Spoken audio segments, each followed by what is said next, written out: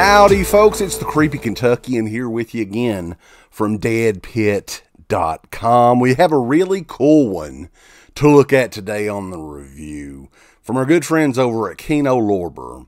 This one is a part of their Kino Lorber Studio Classics line from 1972. Goes back over 50 years. Recently had its 50-year anniversary with this brand new edition here from Kino Lorber Studios, the Asphyx. And a lot of you are probably like, what in the hell is an Asphyx? Well, tune into this review and you will find out exactly what that is. Now, this is a movie that I was not familiar with at all. It's a British Gothic horror movie from the early 70s, so a little bit before my time, folks. I'm kind of old, but I'm not that old. Was the only film directed by the director, Peter Newbrook, who has done a lot of other things in cinema, but just not filmmaking, not directing. This was it for him. This one stars the Roberts, Robert Stevens and Robert Powell, and we're going to talk about it today because this is a pretty cool addition for a movie that surprised me quite a bit. I had never seen it until now, and I was excited to check it out. Let's take a look at the Asphyx.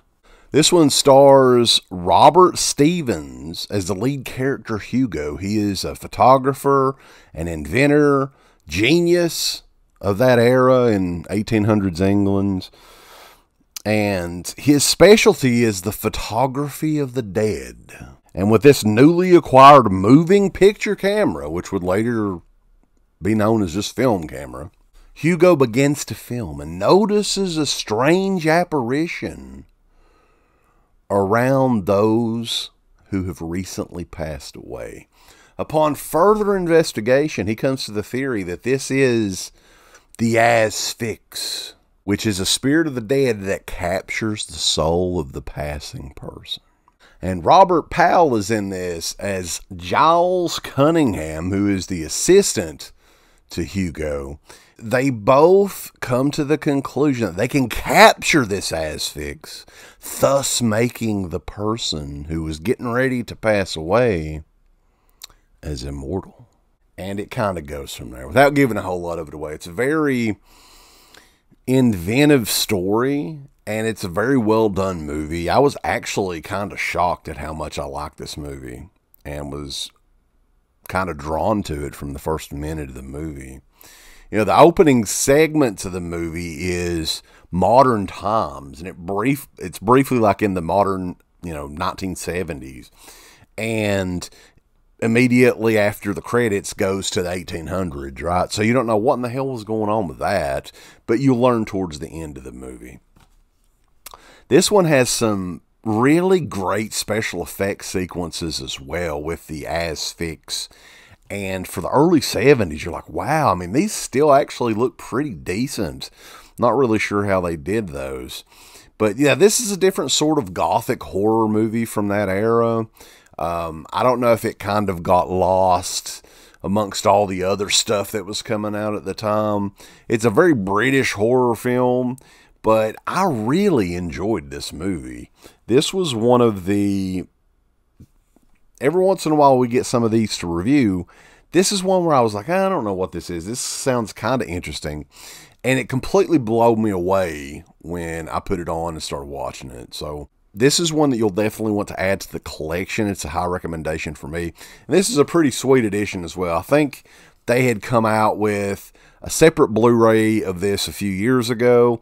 In the United States, there's a 99-minute cut, and there is the remastered cut, which was in England. It's like 86 minutes. So the English one is the only one that they had a remaster on in HD. If you watch the 99-minute cut, there is definitely degrading picture quality in those 13-minute scenes that are added on in the movie. There's also an audio commentary included on this with novelist critic Kim Newman and writer and editor Stephen Jones.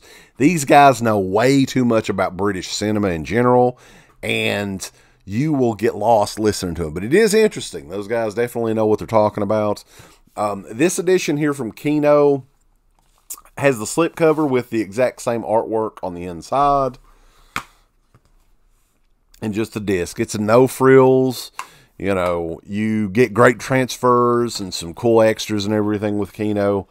But to keep the cost down, they really don't do a whole lot of extras, which I enjoy. To me, it's all about the movie, but some of you guys enjoy extras too. So this one, the Asphyx, again, high recommendation for me, guys. I would recommend anybody go and check this out, even if you're not a fan of this era of film or gothic horror or whatever.